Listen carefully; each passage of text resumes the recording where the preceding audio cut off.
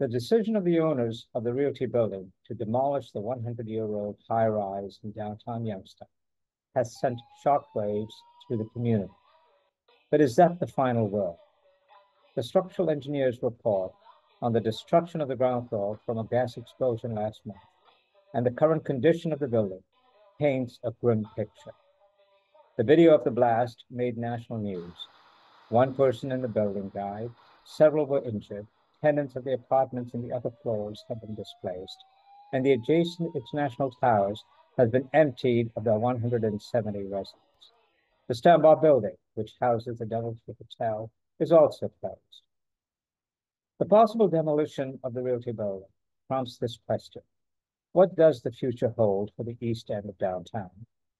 Scott Schulich, a community leader whose participation in numerous nonprofit organizations has earned him high praise, addressed that question in a long letter to the Mahoning Valley's movers and shakers. I've invited Scott, who previously appeared on this podcast, to discuss the future of Youngstown State University under President Bill Johnson, a right-wing politician, to join me today to talk about his vision in the wake of the Realty explosion. I've also invited Brenda Williams, an architect who served as the City of Youngstown's building inspector, who has analyzed the structural engineer's report that was commissioned by City Hall. I'm Bertram Souza, a veteran journalist who, during my 40 years at the now-closed Youngstown Vindicator, wrote extensively about the resurrection of downtown Youngstown from the decrepit rundown area it had become following the closing of the steel mills in the late 1970s. Thank you both, Scott and Brenda, for joining us today. Before we talk about the future, given the decision by the owners of the Realty Building to demolish the 100-year-old high-rise, I'd like to focus on, that fateful day last month when the gas explosion destroyed the ground floor. There are a lot of unanswered questions, not only relating to the actions of the workers in the basement who triggered the explosion, but of the city government leaders, the owners of the building, and others. And perhaps with the two of you, we'll get some clarity today. So you've both read the structural engineer's report commissioned by the city on the condition of the 13-story building. What is your takeaway of the findings, the conclusions, the recommendations? Brenda, I'd like for you to go first, given that you not only were once the building commissioner for the city of Youngstown. Am I right? Yeah, Chief Building was the actual title. It was for Chief Building, what was Official. that? Official. Yes. Okay. I will admit that your Facebook post yesterday threw me for a loop. The bottom line is you contend that the building does not have to be demolished and that it can be restored. I read the report and honestly, from a layman's point of view, came away with a very different conclusion. So talk to me about your overall view of what has occurred, the whole situation, the report, the findings, the conclusions. And then Scott, I know you've also read the report quite well, quite seriously, and then we'll have you weigh in as well. So go ahead, Brenda. Okay, yes, I did have the opportunity to read the report, which was, I believe, 2 pages long. I would have expected something of this severity and importance to be a much more in-depth report. The report noted that the diaphragm, the first floor diaphragm, which is just a way of saying the first floor structure, suffered severe damage, and that some of the lateral supports, which are the beams that connect into the vertical columns, that some of those had been damaged. There was no quantity given. There was no sketch of the location of the damage. We can all see from the explosion that the damage appears to be in the northwest corner of the building. And how you could reach a conclusion that the building has to be demolished with that little information, I felt the engineering report was akin to something that a first-year engineering student would write. It lacked all the depth that I expected to see. Just to use some layman terms, the beams that are now not supported laterally, Right. they are now extend two stories high instead of one. Right.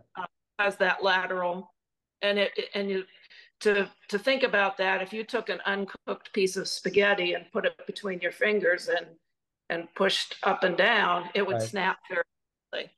If you broke that uncooked spaghetti in half and pushed up and down on half that length, it would be much more difficult to break.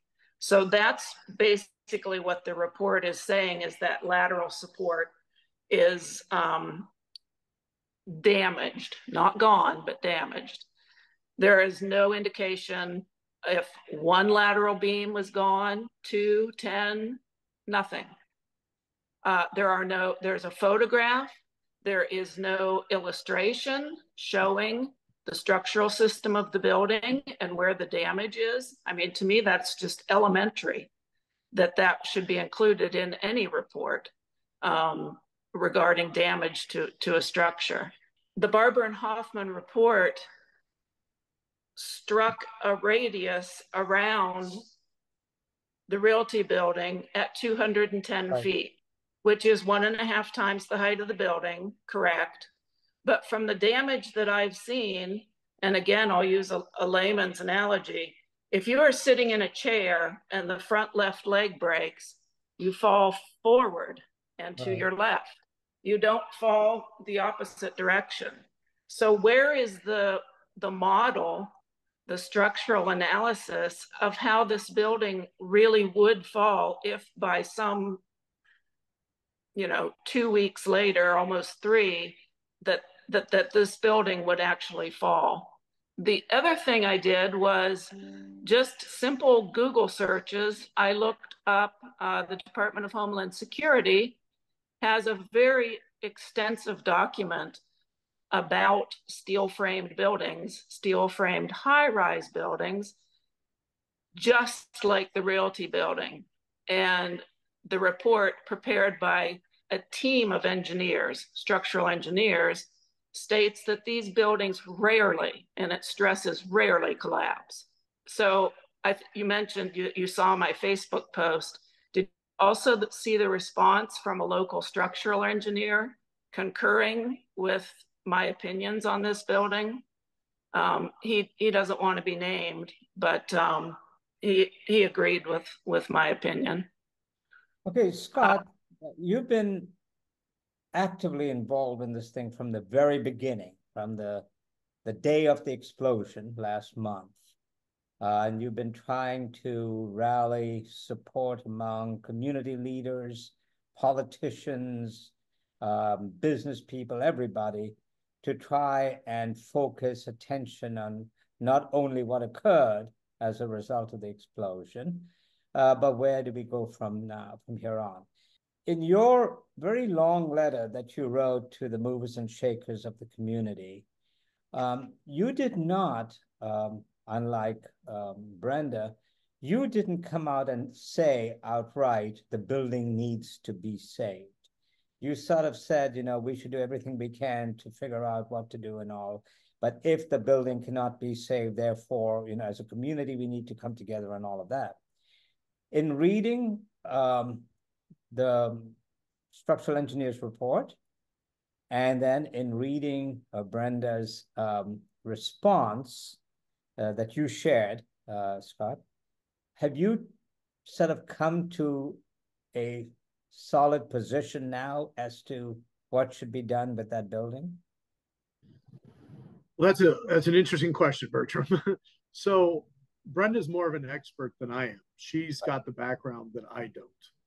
But I have been involved with downtown revitalization for a quarter century. Yes. And have worked closely with Brenda professionally, socially, especially going back to the Stambaugh building, which we can talk about maybe a bit later, and how I've drawn some of my own conclusions. When I read the structural engineer's report, and again, very much the layperson when it comes to reading something like that. What I read was not that this is something that needs to be raised immediately. It raised a flag in certain areas, but what it did say very clearly is that the building needs stabilized. And the building's going to need stabilized whether it comes down or whether it stays up, because that's what blows my mind, that it's been nearly 3 weeks and that this building has not been stabilized from a public safety perspective. Right. That said, a lot has been transpiring, particularly since, my rally cry to some fellow downtown stakeholders. And based on the fact that I've been in consultation with people like Brenda, other architects, engineering types, who are all saying that if the building were to fall, it likely would have fallen by now. Brenda gave a little more detailed explanation of that. Many people have said, when you look at 9/11, you look at the first World Trade Center bombing. The first World Trade Center bombing took out a portion of the bottom of that particular tower, and yet people continued to go to work every day in that building while they repaired it. They moved the Cape Hatteras Lighthouse 100 feet many years ago.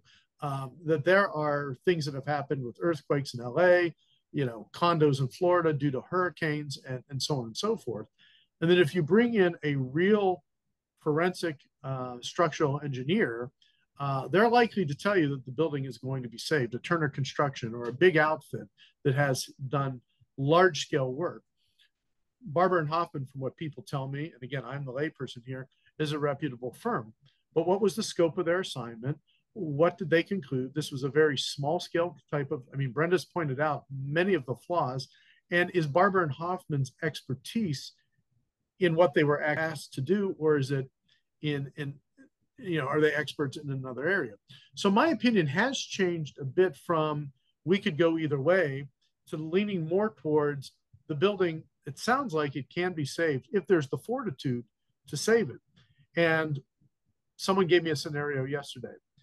If we were to replace a building like that with a modern structure that's 13 stories tall, right, it might be, $100 million or more to do that. If we were to repair this building, perhaps it's $40 million. The demo of this building might be upwards of $20 million. So if you're spending $20 million to tear down a building, you should be looking at repair, especially if it is stabilized and deemed safe, because once it's deemed safe, then it's also deemed that it's likely to be repairable. So that's kind of where I have shifted on that short-term aspect of stabilization. My longer-term concern is what happens to downtown, whether the building's up or not. We have eastern gateways. Oh, go ahead. I'm sorry. And we can discuss that, because there are examples of tearing down old buildings. You see on the west end of downtown, you've got Voinovich, you've got Taft, you've got all of those buildings, but it took a lot of coordination, a lot of political and private. But Brenda, let me come to you. You are an architect by profession, but you also were a public official. You worked for the city of Youngstown.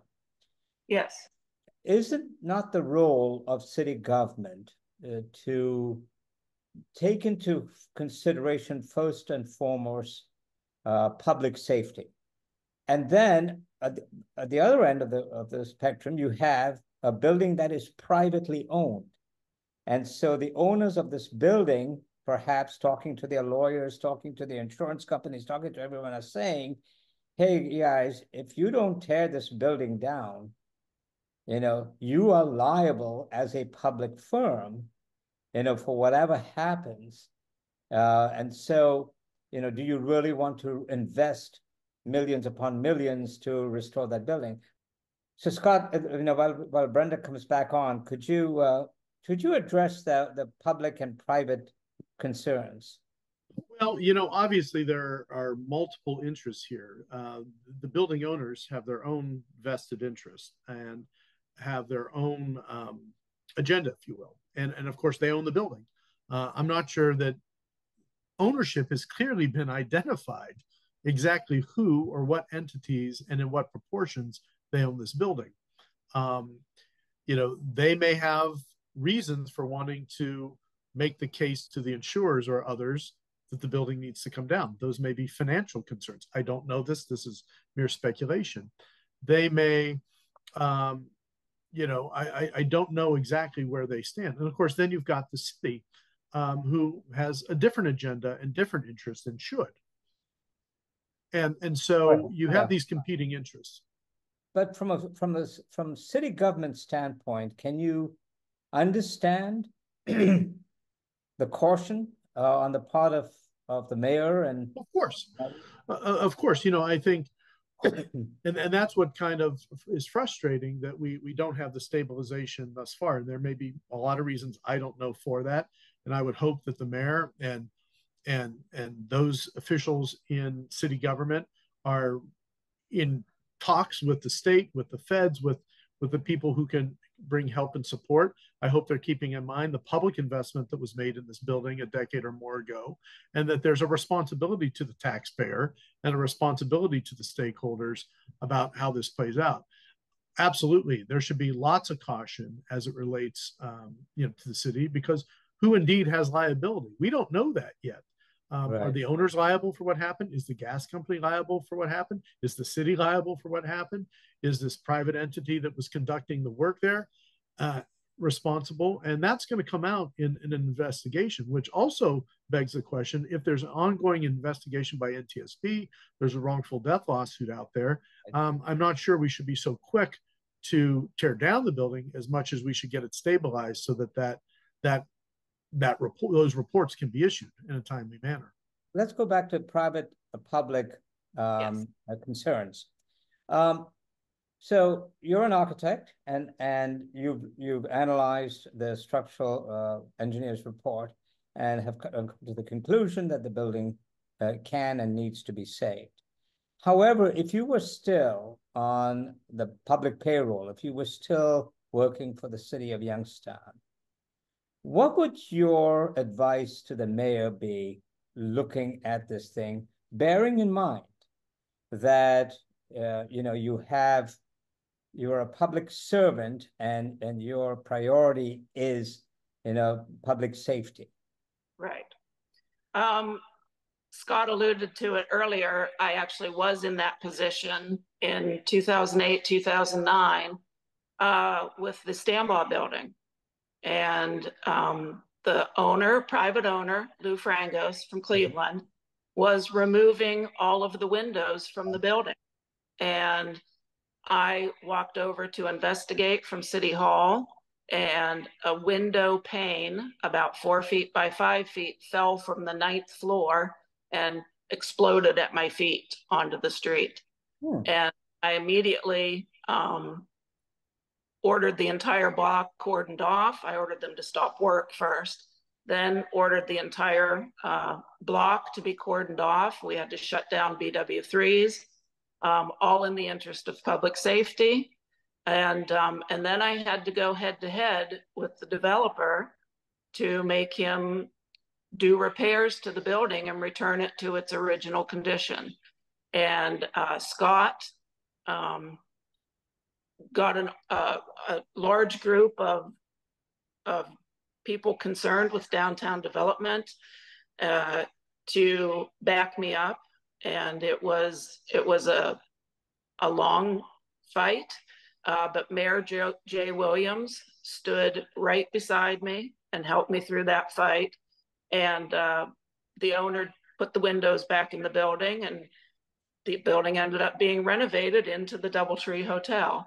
Right. So, yes, public safety always comes first. If I were still the building official in the city of Youngstown, I would have, on day 2, ordered that the owner stabilize the building structurally so that people didn't have to be evicted from their homes, so that the people who live in the Realty Tower could go back in and get their belongings, so that International Towers didn't have to be evacuated and those folks had nowhere to go. Public safety is always the first concern. The city no longer has a building department. It was eliminated and turned over to the county. And in everything I've read on the news and online, I don't see any input from the building official. I may have missed it. It may be there, but where is the building official's response? Why isn't he holding their feet to the fire to stabilize this building?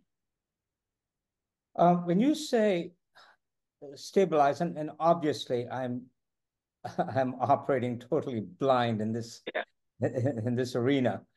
There was an explosion. The ground floor blew out. A part of the ground floor blew out, and the structural engineer that was hired by the city says the ground floor damage has significance to the building's lateral load resisting system. And then it says the analysis indicates the lateral movement and stresses from these loads will nearly double with the removal of the ground floor.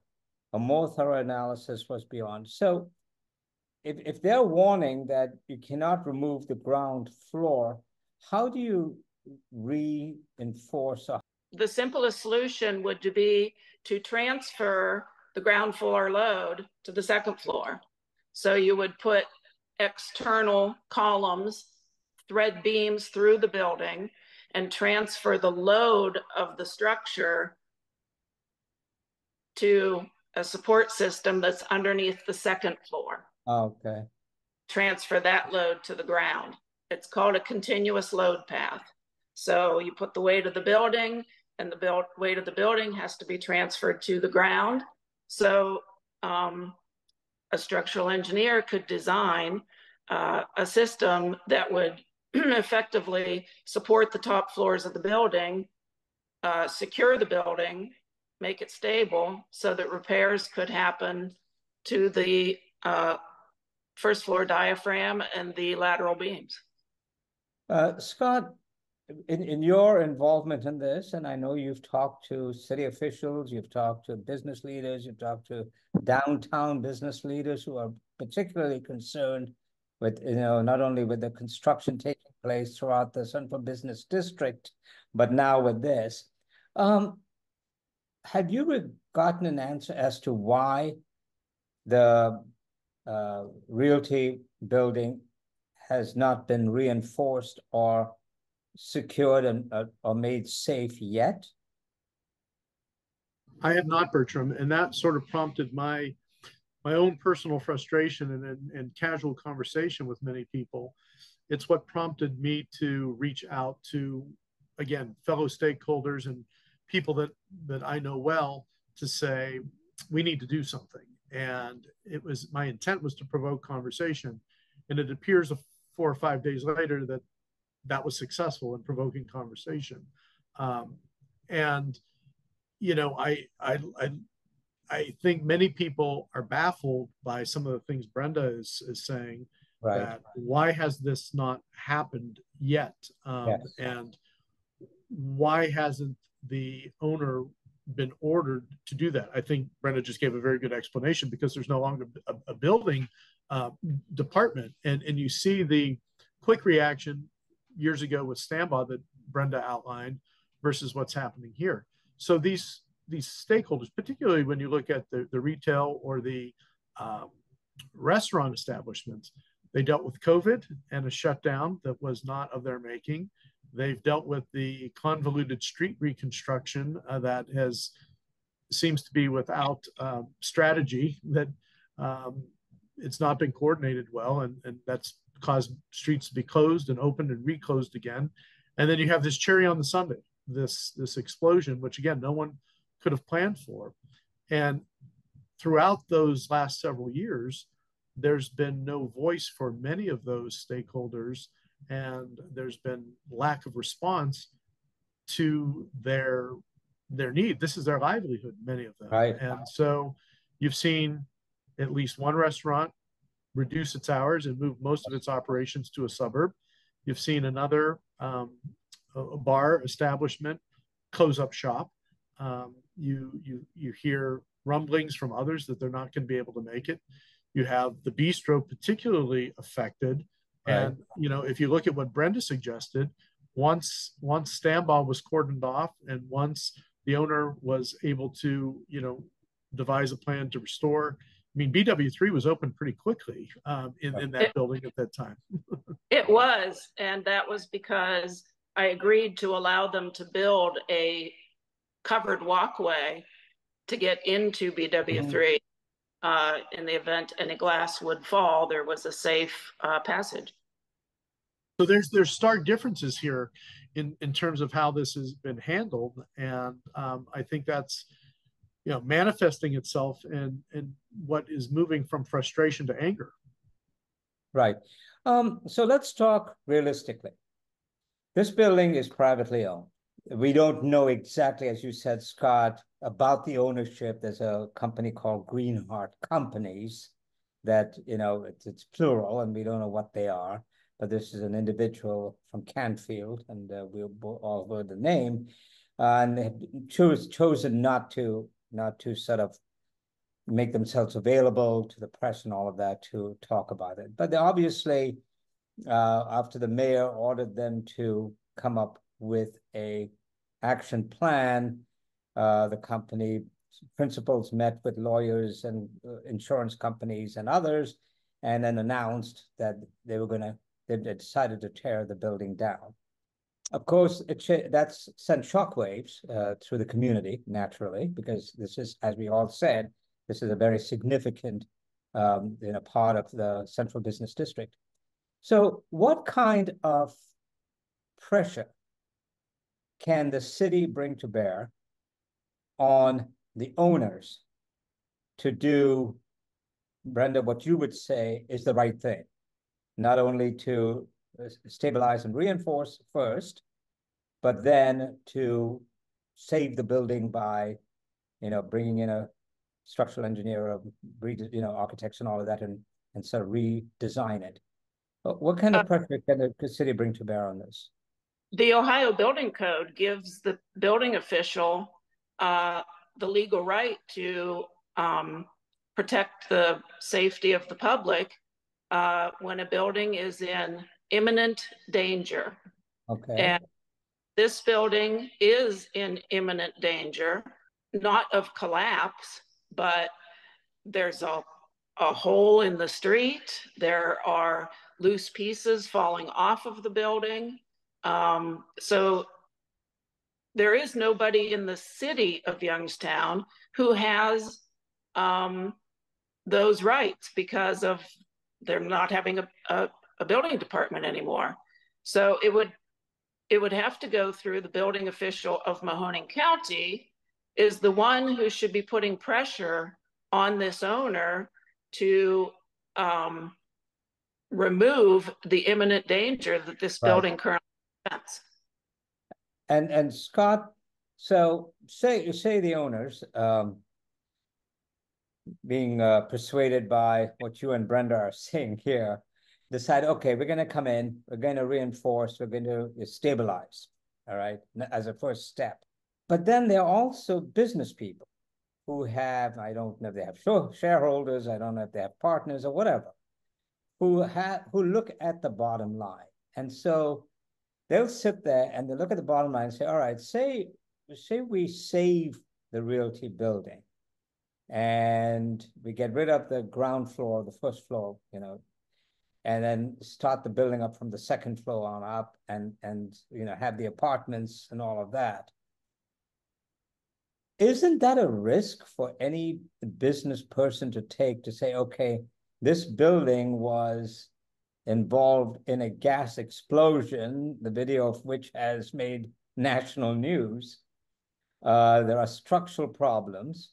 And so, we'll invest in restoring this building. And what if nobody wants to come in as tenants?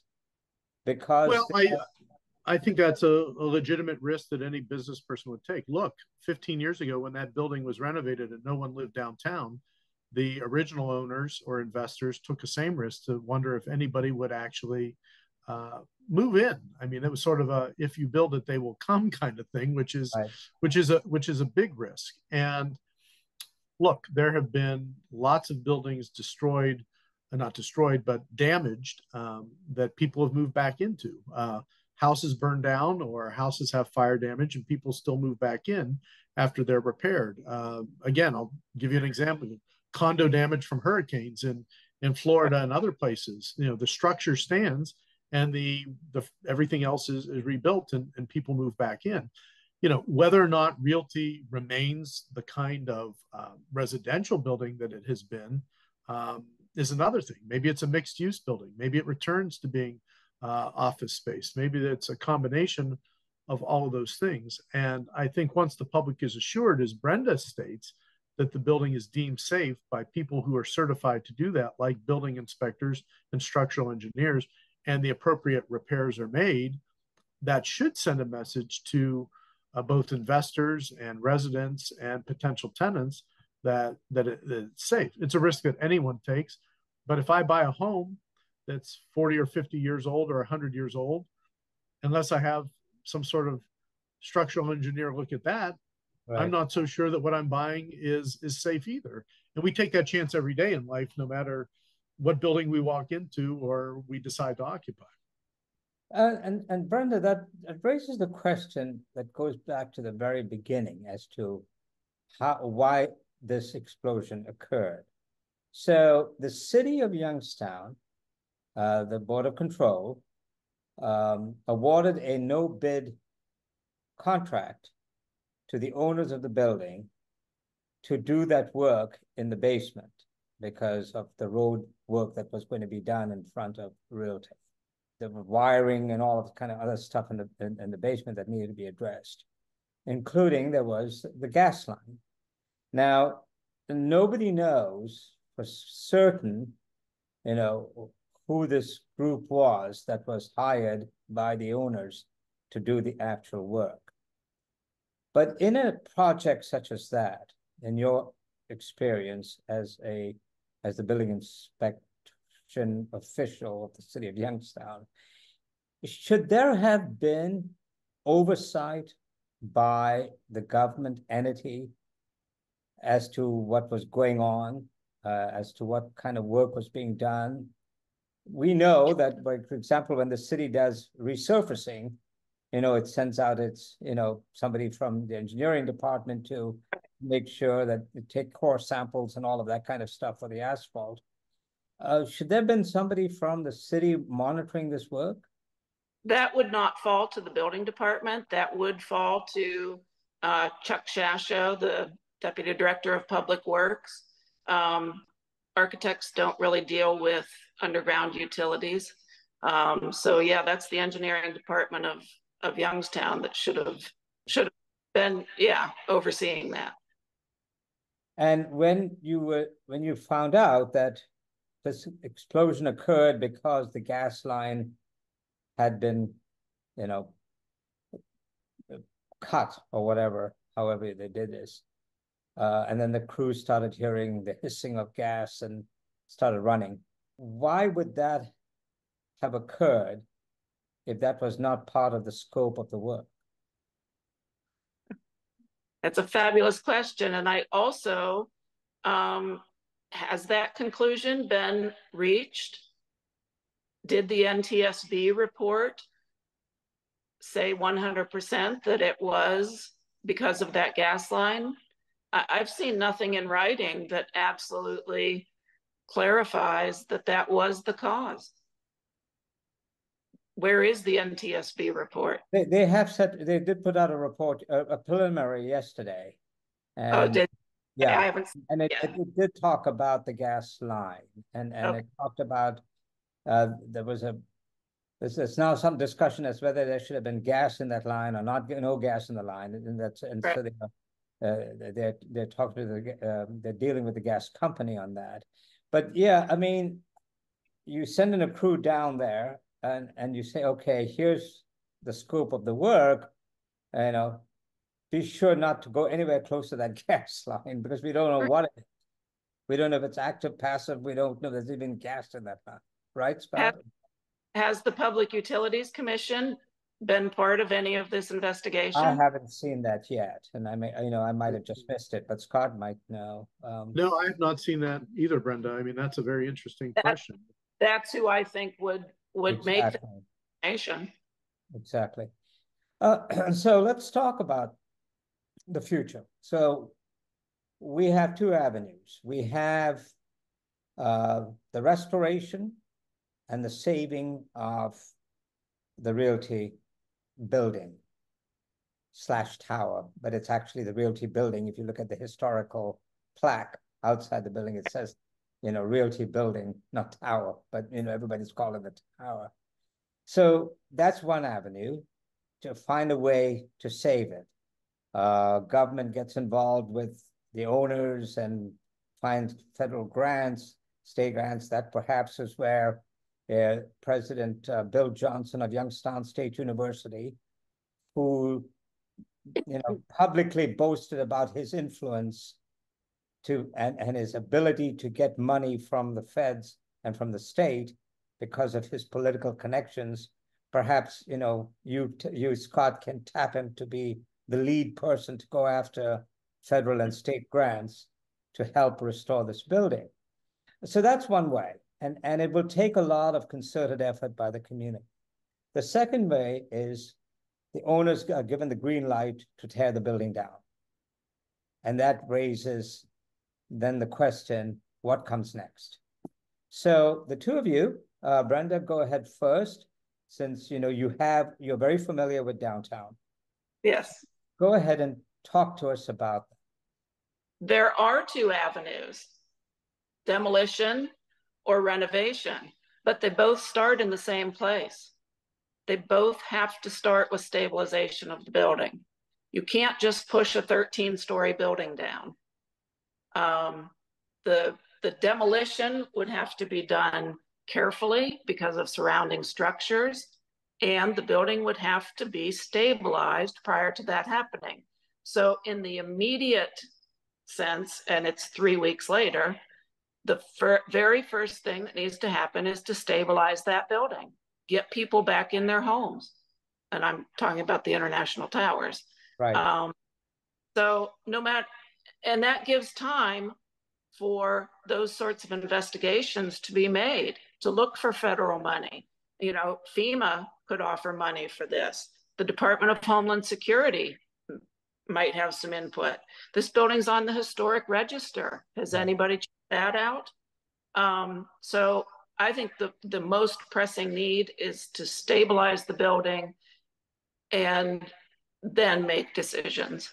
So from your vantage point, having worked in the city, the mayor, the law department, or whoever could send out a notice to the owners of the Realty Tower today saying, starting tomorrow, you will send your crews and you will stabilize this building. No delays. Does the city have that ability to do that? No, but the county does. The county does. That would have to come from the chief building official of the county, has that sort of power over the structures in the city of Youngstown. Scott, have you had any chance to talk to county officials at all about this?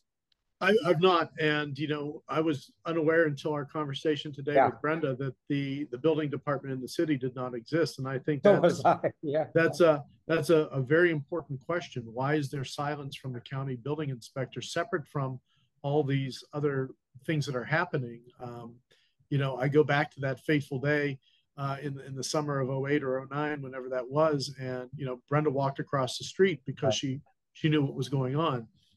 This explosion, figuratively and literally, cast a wide sound across the city and the county. Why wasn't the building official driving down to be on site almost immediately? It's a question I can't answer. It's one I'm sure Brenda can't answer. I'm not even sure who that individual is. So I don't want to be overly critical. Maybe that's happened and we just don't know about it. And let's hope that it has. But we've not seen any directive if they have been on site. And I think that's what we're hearing Brenda say, is that that individual or that department has the power to invoke the kinds of things that would be in the best interest of public safety, to get the other two buildings back online, a hotel running, a restaurant running, people back into their residences, get a bank opened. The Huntington Bank has has a branch that's closed, not to mention the destruction of the Chase Bank. So the more we talk, the more questions there are, unfortunately. Exactly. That's the way this has been evolving. Brenda, how complicated is it, and you're an architect, to stabilize a high rise after a gas explosion, after an explosion such as this? Well, my first thought was that you get the weight off of the basement columns. And the way to do that is to build an exterior set of beams and columns that support the upper floors of the building. Would that be a difficult solution? Probably, but nobody's even trying. I mean, you would have to assess the ground around the Realty Building and be sure it could support the weight. Oh, yeah. You would possibly have to drill concrete piers called caissons to support that. Then there's vibratory loads from that drilling. Would that have an effect on the structure of the Realty Building? I am not a structural engineer, but the structural engineer that I did have conversation with agrees that you take the weight off of the base of the building.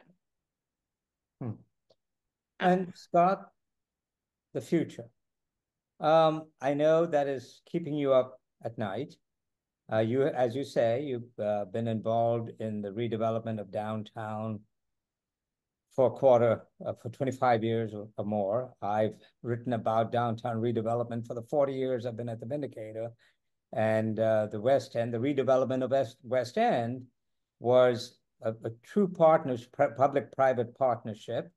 And the newspaper, the Youngstown Vindicator, when it was publishing, played a very significant role. The owners of the paper made a lot of commitments, both with the newspaper editorials and my columns and all of that, but also financial, to do something on the West End to clean up what had been, at the time, sort of dilapidated buildings. And now we have a very vibrant West End, which is, you have the Incubator, you've got Voinovich, you've got Taft, you've got, some really good things going on. In your vision, if in fact Realty has to be demolished, what do you foresee occurring? Well, that therein lies the question that I asked. What is the outcome of this situation, whether the building stays or the building goes? As I mentioned, this is the cherry on the sundae. We already had COVID. We had the multi-year road closure debacle. We've had this. We've seen Eastern Gateway, the demise of that institution. There's a block empty. This east side of the square is now empty. The west side of the square is barely occupied with tenants in those buildings. You've got Federal Street, part of it offline. You've got 20 Fed under construction. How that plays out and all of this, we don't know. You had the incident at the Purple Cat building, which is, causing some dismay down on the West End. I mean, you've seen in a few short weeks, in the last month or two, essentially most of downtown go offline. And, that negativity breeds more negativity. I'm trying to look at it from a positive perspective, is that how can business leaders and civic leaders lock arms in a very neutral way and in a very altruistic way, where everybody's out there for the same cause, bigger organizations, smaller organizations, to say, what kind of downtown do we want to have? What do we need to do to get there? Have we studied the economic impact of these buildings and these institutions going offline? I'm sure it's already in the millions. And, how do we restart commerce downtown? How do we get these streets completed and opened? How do we restart business? How do we restart business in a construction zone, whether that be a demo zone or a restoration zone? That area is going to be under construction for a long time. I mean, some have said, and Brenda may be able to speak to this, that even a demolition could take months. And if a demolition takes months because of the strength of the structure above, that may keep the hotel and International Tower offline. That's Right. going to have financial implications. So what are we going to do as a community to move forward, which is probably going to take years at this point in time? We've already seen a reversal of so much progress in a very short window. Yes. And that's where I want the conversation to go. And that's where I hope that people will come to the table soon, and I'm working on that, that we can have that kind of conversation. We can develop a concrete timeline and plan. And I agree with Brenda. In the short term, that group probably should work on how is this area stabilized. Yeah. Because until that area is stabilized, we can have wonderful plans about where downtown Youngstown goes. But if the central square is closed off to foot traffic, it's not going to matter. Sure. Well, I know that you and Brenda have been communicating a great deal, and so the two of you are already at the table. Are you getting any response from others who I describe as movers and shakers, both from the private and public sectors, who want to join you in this endeavor to sort of think ahead? Well, the 4 or 5 days since I put out an email, somewhat in haste to as many people I could think of, and I knew I left folks off that list, right. But I did ask people to share that. I did not expect necessarily the media outpouring that it's caused. I sent it to stakeholders. Of course, some of those stakeholders downtown are media people, right. so right. it's kind of gone viral. That was not the intent, but it was also not confidential either. I wanted it to include as many people as possible. I've had over 60 inquiries directly by email, by telephone call, or text message saying, I'm in. Some have offered lengthier suggestions, kind of like Brenda's, and some are just whatever you need, we're here. I've heard from public officials all the way up to the federal level. I've heard from city officials. I've heard from business leaders. I've heard from media outlets. So it's broad based. And I would say all are in agreement with whom I've heard from that we have to look at the long-term vision. Right. Most are in agreement that the building needs to be saved. And when I say most, it's not because there are people who are saying it should come down. Many don't feel qualified to offer comment on that. Right. But the general consensus and what seems to be the court of public opinion is moving toward Brenda's point. Let's get this building stabilized so that we can have a broader conversation about what is next, because you can't have that conversation practically until we can do that. And Brenda, finally, I know you don't have an official position government-wise, but I do see in you and the way you've discussed this a sincerity to help and to assist in whatever way you can. And so my question is, would it be beyond your scope to reach out to the county building inspector and to sort of offer, your perspective and your advice and your guidance? Because you have, experience in this, because you were there, as you had talked about the Stambaugh. Yeah, and I will go so far as to say that the county building official is not an architect. He is an engineer, but he's not a structural engineer. So this is a little bit beyond his purview also. Right. I've worked downtown for most of my career and know a lot of the people who should be active in this right now. Would I reach out to him? Sure, I would. And we'll make sure this podcast gets wide distribution so that people can see and hear from both of you. Again, thank you very much for participating. Thank you for joining me. As Scott knows, we have been talking about this, and there is concern about the future and where we go from here. If there is a time when it would be helpful for you to come back and we can do a continuation of this conversation, please be free to contact me. In the meanwhile, thank you very much, Brenda and Scott. Nice seeing you again. We'll chat soon.